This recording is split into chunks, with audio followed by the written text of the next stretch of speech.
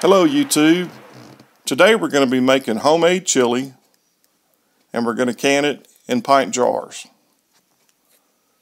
In this video I'll show you how you can make your chili, get it seasoned and tasting the way that you want it, and then can it up in jars so you'll have it later to eat, and all you'll have to do is just warm it up. I'm making this chili today without beans. This is for my nephew to take to college with him, and he doesn't like beans in his chili. For this recipe, we're going to start with 2 pounds of very lean ground beef.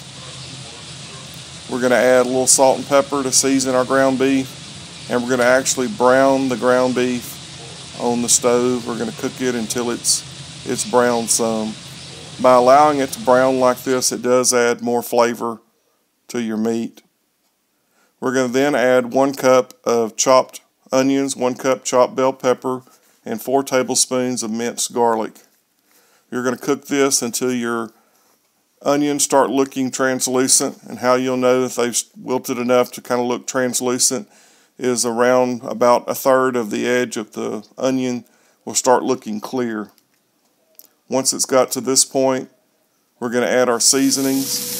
And for our seasonings for the chili, we're going to add 4 tablespoons of chili powder, 1 teaspoon of cumin, 1 teaspoon oregano, 1 tablespoon of onion powder, 1 tablespoon of garlic powder, 2 teaspoons of regular paprika, and 1 teaspoon of smoked paprika.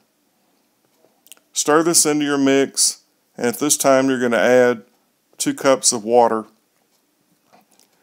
You're going to bring this mixture up to a boil, and then we're going to add our 4.5 cups of Petite diced tomatoes. Once you've added your tomatoes in, we're going to stir this mixture up. Go ahead and add at least 1/2 teaspoon of salt and at least another 1/4 teaspoon of black pepper. It all depends on how much black pepper you like in your chili mix. After this mixture has cooked 10 or 15 minutes, you're going to add a heaping tablespoon of sugar. What this does to the tomatoes is it calms the acidity in the tomatoes, and it also lets you be able to test your chili to see if it's seasoned the way you want it before it cooks a long time. We're going to cook this mixture for 30 minutes, and then we're going to test it again for salt.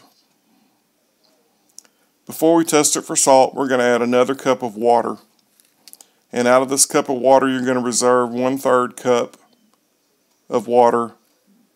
We're going to be adding cornstarch to that water to thicken our chili. After you've added your 2/3 of the 1 cup of water to the chili, you'll again taste it to see if it needs salt. If it does so, add it at this time. You add 3 tablespoons of cornstarch to the 1/3 cup of water and mix it up to incorporate the cornstarch throughout the 1/3 cup of water. After your chili has came back up to a simmer, to a boil, you're going to pour the cornstarch in, stirring the whole time that you're adding the cornstarch. You'll bring this mixture up to a boil and cook for 3 or 4 minutes. At this point, you'll taste again and make sure that you have the right amount of salt and pepper and the seasonings done the way that you want them. Once you have the salt the way you want it and you've got your chili seasoned the way you want it, we're going to start ladling it into jars. I always heat my lids on the stove for my jars. It's the way I've done it for years, and I've not had any problems with jars not sealing and staying sealed. So I'm going to continue to heat my lids whether the book says to do it or not. So we're going to not bring them up to a boil, our lids, but we're going to heat them on the stove with a little bit of, probably around a cup of water should heat you a dozen lids. Once our lids are heated, we're going to have our pressure cooker on the stove with our water heating in the pressure cooker. We're going to take and ladle our chili into our jars, place our lids on, and we're going to snug them down finger tight. You're not going to crank down on them. We'll place the jars into the canner, and we're going to be pressure canning this on 10 minutes, and it's going to cook for 75 minutes. If you decide to use quart jars, it will need to cook for 90 minutes for quarts.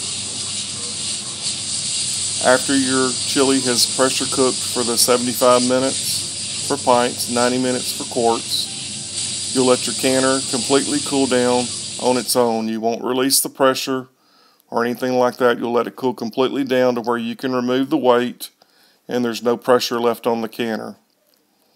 At this time, I always place a doubled towel on the counter, and then I remove my chili out of the pressure cooker with a jar lifter, and also wear protective gloves in case one of those jars were to bust, it would not burn you. After you get your chili removed from the canner, then cover it with another towel and leave it overnight. Hope you enjoyed our video. Hope you enjoy chili later on in this cold wintry season. If we can help you in any way, or if you have any questions, please leave them in the comments. If you'd like to send us a personal message, we also answer all personal messages. This is the Pressured Prepper, and I'm out.